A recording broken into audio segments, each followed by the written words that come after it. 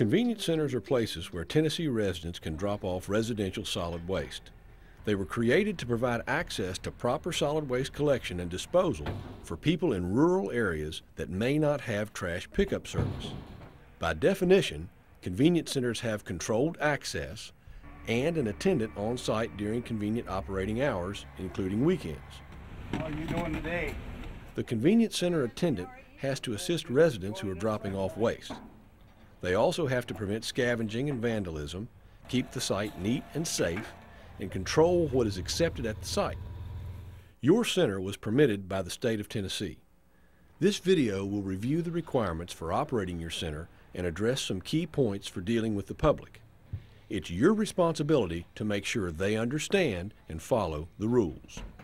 If you have questions about anything in this video, please ask your supervisor.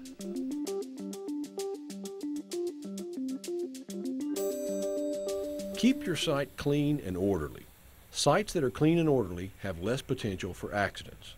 At the beginning of your shift, note the condition of the center. Check the waste containers and make sure the area around them is free of debris or obstacles. Block off or partition waste containers that are full.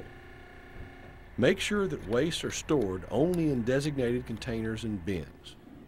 If your center collects used oil or other liquids such as paint, make sure there have been no spills or leaks. Make sure liquids are stored on paved surfaces or covered storage facilities designated for these materials. The beginning of a shift is also a good time to check the condition of your safety equipment. All convenience centers are required to have fire extinguishers. Make sure yours are properly inspected, maintained, and stored. You need to be able to communicate with other staff and be able to call for emergency help if needed at any and all times.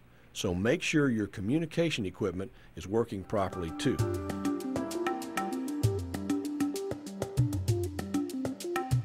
All centers must post their hours of operation.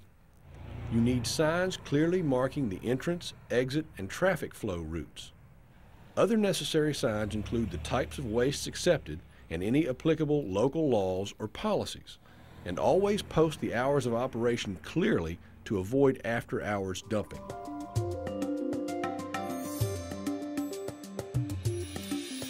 Signs can also be used to help cue cars inside the center. Speak with each driver as they come in if possible. During busy times, make sure you're aware of and actively monitoring the traffic flow and the actions of the residential users. You can't do that if you're in the booth watching TV. If customers have to wait for access to a compactor or a recycling bin, tell them to wait until the other customer pulls away before moving their vehicle into position. Cones or other barricades may be helpful. Make sure the containers at your center are filled in an efficient manner and only pulled or emptied when they're full. Pulling or emptying partially filled dumpsters wastes time and energy. So communicate clearly to your customers where to put their waste so you can fill each dumpster completely before starting another. That saves your county money.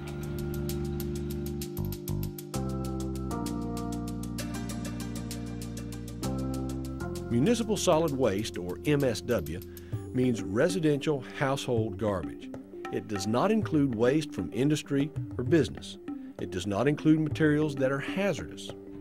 Even so, MSW can still be a safety or health hazard because it can contain flammable, corrosive, or toxic materials. Be aware of these dangers and take appropriate precautions when handling MSW. Improperly managed solid waste can lead to the spread of infectious diseases.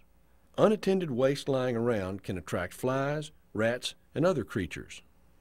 Your center should have defined procedures for when to pull containers and compactor receivers. These procedures should minimize the length of time waste is held on site. It's good practice to empty waste containers at least once every 7 days.